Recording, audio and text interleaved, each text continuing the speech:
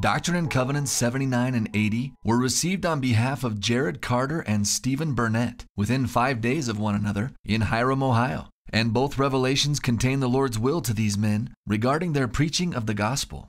Let's start with the backstory to section 79.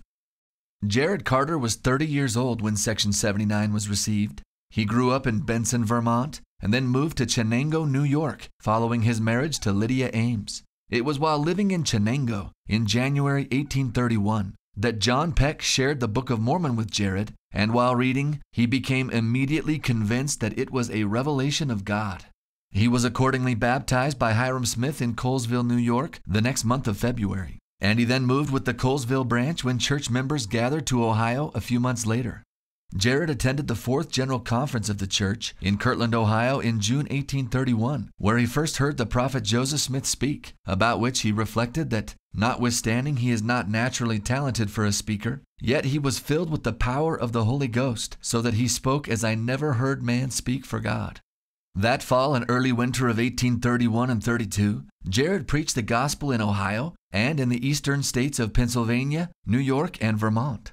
After arriving home in Amherst, Ohio after this mission, he wrote, I at length went to Hiram, Ohio to the seer to inquire the will of the Lord concerning my ministry the ensuing season. And he wrote, the word of the Lord came forth. So that's the backstory. Now let's look at the Lord's brief response to Jared's inquiry.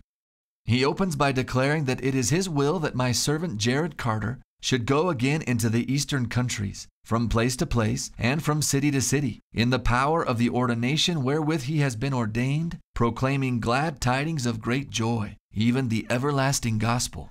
And he promises, I will send upon him the Comforter, which shall teach him the truth, and the way whither he shall go. And inasmuch as he is faithful, I will crown him again with sheaves. Then the Lord addresses Jared directly, saying, Wherefore let your heart be glad, my servant Jared Carter, and fear not, saith your Lord, even Jesus Christ. Amen. A little more than 1 month after section 79 was received on his behalf, Jared Carter obeyed this revelation and began another mission for the Lord which would last for 6 months, traveling eastward along Lake Erie toward Benson, Vermont, and preaching from place to place and from city to city, as the Lord had instructed. His personal history of this mission testifies that the Lord did send upon him the Comforter to teach him the truth and where he should go. Upon returning home from this mission, Jared recorded the fruits of his labors. I have been gone 6 months and 2 days, he said. The Lord has permitted me to administer the gospel to 79 souls, and many others by my instrumentality have been convinced of this most glorious work. Jared viewed his impressive success as growing directly out of the Lord's promises to him in this revelation. He wrote, God has blessed me, according to the prophecy of Brother Joseph, before I went from Ohio. Now let's transition over to section 80, which was received on behalf of Stephen Burnett. Stephen Burnett was only 18 years old when section 80 was received. He joined the church when 16 years old, and was subsequently ordained an elder and a high priest when only 17 years old, making him one of the youngest high priests ever ordained in our church's history. Stephen married Lamira Gardner at age 18 on January 5, 1832, and then, 20 days later, was called in D&C 75 to serve a mission with Ruggles Eames, though it appears that this mission never happened, perhaps having something to do with his companion. So, about 6 weeks later, the prophet Joseph received section 80 on behalf of Stephen in what may have been a mission reassignment. So that's the backstory to section 80 as far as we have it. Now let's look at the Lord's brief counsel to Stephen in this revelation. He begins by saying, My servant Stephen Burnett, go ye into the world, and preach the gospel to every creature that cometh under the sound of your voice. And inasmuch as you desire a companion, I will give unto you my servant Eden Smith. Wherefore he continues, Go ye and preach my gospel, whether to the north or to the south, to the east or to the west, it mattereth not, for ye cannot go amiss. Therefore declare the things which ye have heard, and verily believe, and know to be true. Behold, he concludes, this is the will of him who hath called you, your Redeemer, even Jesus Christ. Amen.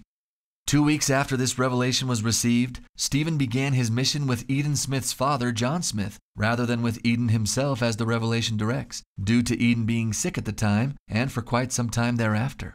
Eventually, that August, Stephen and Eden finally joined together to preach. According to Eden's journal, The two of them served together in eastern Ohio, holding many meetings, but they were not successful in bringing any converts into the church. Now, perhaps it should be noted that Jared Carter and Stephen Burnett both eventually faltered in their faith and found themselves out of the church. In Jared Carter's case, after a few more short missions, he gradually became less faithful. "The Spirit of God in a measure has left me," he wrote in his autobiography. And although he continued to fulfill church assignments for several more years and to move with the saints from Ohio to far west Missouri and then again to Nauvoo, Illinois, when the saints left Nauvoo to make their exodus west, Jared left the church and settled in Chicago and then DeKalb County, Illinois, where he eventually died at age 54. As for Stephen Burnett, in 1837 in Kirtland, he became disaffected and joined with apostate Warren Parrish in denouncing Joseph Smith as a fallen prophet and in vilifying those who continued to stand by Joseph as heretics. In the Elder's Journal, published in 1838 and edited by Joseph Smith, it describes Stephen Burnett as having become at this time a little ignorant blockhead whose heart was so set on money that he would at any time sell his soul for $50. It said that Stephen had got wearied of the restraints of religion and then, in his apostasy, rejoiced in the great victory he had obtained over the great God and all the holy angels, how he had discovered them liars and impostures. So, what are we to learn from D&C 79 and 80? Well, at least one lesson for the thoughtful observer could be this.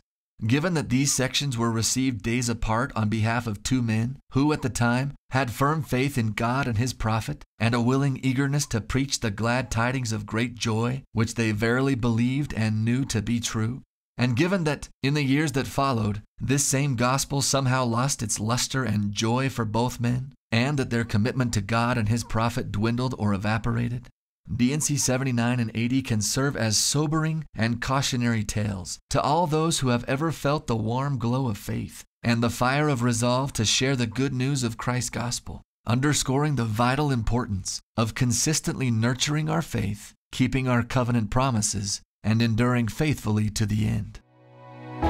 And that's the story of Doctrine and Covenants 79 and 80.